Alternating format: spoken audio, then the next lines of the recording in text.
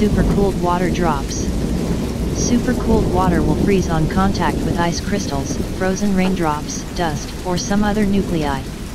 Thunderstorms that have a strong updraft keep lifting the hailstones up to the top of the cloud where they encounter more supercooled water and continue to grow. The hail falls when the thunderstorm's updraft can no longer support the weight of the ice or the updraft weakens. The stronger the updraft, the larger the hailstone can grow. Hailstones can have layers like an onion if they travel up and down in an updraft, or they can have few or no layers if they are balanced in an updraft. One can tell how many times a hailstone traveled to the top of the storm by counting the layers.